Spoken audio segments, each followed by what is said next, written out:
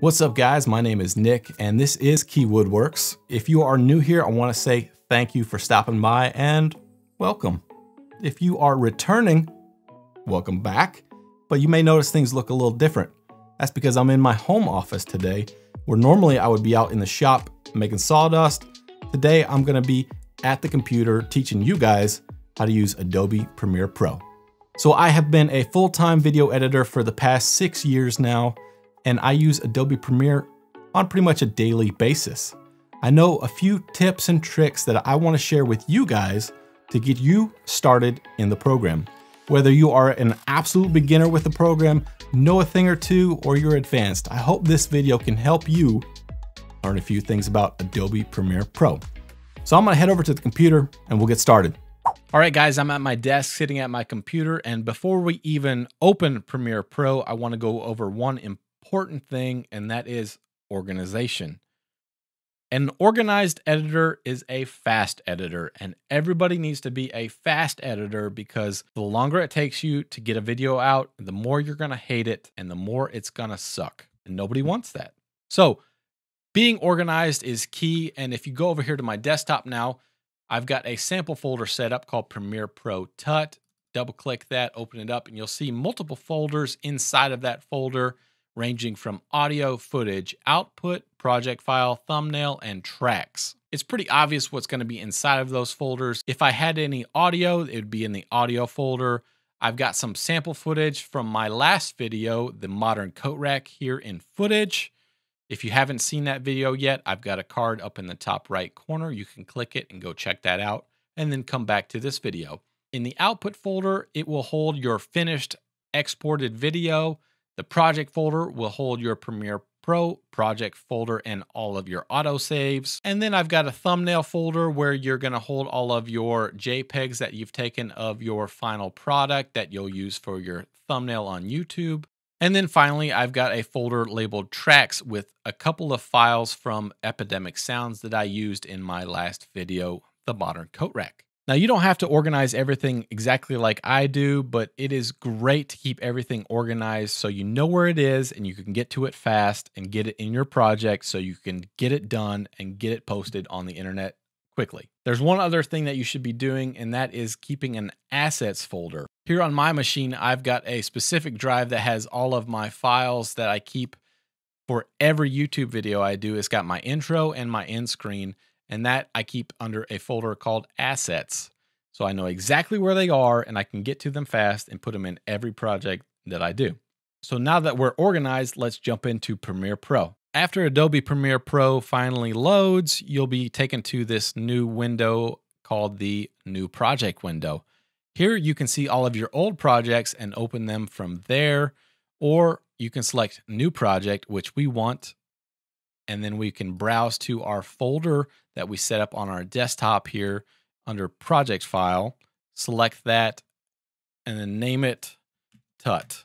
Premiere will then open your project, and you will have up in the top left a source window, the top right a program window, the bottom left your project window, and the bottom right is your timeline window. Over here in the bottom left in the project window, you'll see Import Media to Start. And you'll right-click Import.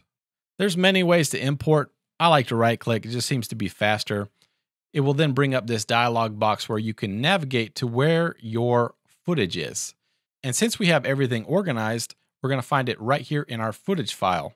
The great thing about having everything organized, you can simply import this entire folder. After it's done importing, you'll see that now you have what's called a bin in the bottom left project window labeled footage. If you expand that folder, you're going to see all of your clips. If you double click one of those clips, it will open in the source window, and you'll be able to then drag your playhead through the clip and see that entire clip.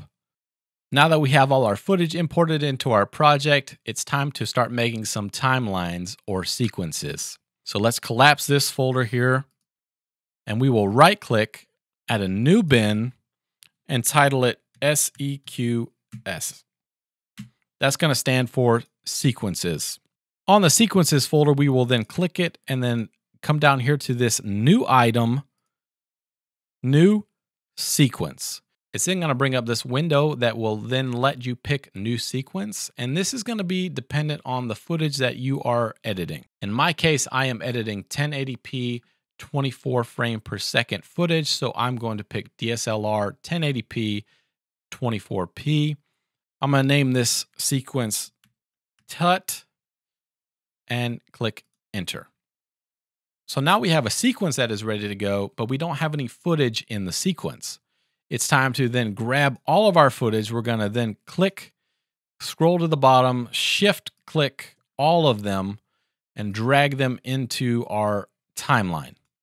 All right, now that we have all of our footage imported into our timeline, we can see that it is 53 minutes, 34 seconds, and 7 frames. And that is entirely too long for a YouTube video. So it's time to chop and dice up your footage.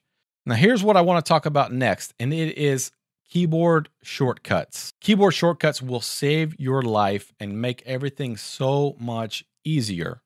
Now, everything up until now has been on a Macintosh computer, and everything from here on out will still be on a Macintosh. So all of these keyboard shortcuts that I'm going to be going over are Mac specific, but I'm pretty sure if you just exchange Command for Control and Option for Alt, they should translate to all you PC folk. Jumping back into the timeline window, if I press the plus equal sign on my keyboard, it will zoom in on the timeline. If I press the minus and underscore key, it will zoom out. If I press the plus and zoom all the way in to 1 frame a piece, and then press the backslash key, it will show the entire timeline. If I press the backslash again, it goes back to my previous zoomed all the way in. A couple more keyboard keystrokes that you need to know to get around in the timeline. If you want to get to the end of your timeline, the end key will go right to the end. If you want to go back to the very beginning, you can press the home and that will go back home. If you want to go to the next clip, you can press the down arrow and that will go to the next clip in your timeline. And if you press up, it will go to the previous clip. If you press the right arrow, it will go 1 frame at a time ahead in the clip. If you press the left arrow, it will go 1 frame at a time backwards in the clip. Knowing just those keyboard shortcuts can save you a ton of time editing. Speaking of saving time, let's delete a lot of these clips in the middle of this timeline by dragging and selecting all of these clips and then pressing delete. Now by pressing delete, it's going to leave a giant gap between this clip and this clip. And that's not necessarily a bad thing, but to get rid of it, you can click the space to highlight it and then press delete again. And it will move all of the clips forward so that they are all touching. However, there is a faster way to do that. So I'm going to Command Z, undo these, and then we will reselect them and we will hit Shift Delete. That is called a ripple delete, and it automatically deletes the space in between. So we're now zoomed in on the very first clip in this sequence, and we want to find out where we want to start this clip. So I'm using the playhead to scrub through, and this is where I want to start it. Actually, I'm going to back it up and press spacebar and let it play. And right there, I hit spacebar again to stop it. And this is where I want to make my first cut. Now in Premiere, there are plenty of ways to make cuts. You can come to your tools and hit the razor tool, which is also keyboard shortcut C. So I can press C on the keyboard. It will then bring my razor tool up and I can click on my clip, which will cut both my video and my audio because they are linked together. From here, you see the very first part of the clip is highlighted. You can delete it, which will leave a space, but that's not what we want. So I'm going to undo that. You can then press V to get your selection tool, highlight it, Shift Delete, which is your ripple delete, which will get rid of it and bring everything forward. But that's not very fast because that's several keystrokes. So we will Command Undo, Command Undo. There's another keyboard shortcut you can use, which if you get your playhead wherever you want a cut, you can use Command K, and that will also make a cut wherever your playhead is. But that leaves you again with this clip at the front that you need to get rid of. But the fastest way to make cuts in Adobe Premiere Pro is by using Q and W. If I were to press Q right now, it would make a cut and remove everything in front of the playhead. If I were to press W, it would make a cut and then remove everything past the playhead. And it ripple deletes for you. So if I were to press Q, it deletes everything before and leaves the rest. Now that that cut's made, I can scrub through and find where I want to make my next cut to finish this clip. And it's right there, right as I go out of frame. So now I'm going to press W, and then it moves everything up to my next clip. Now I can go accordingly and make all of my cuts.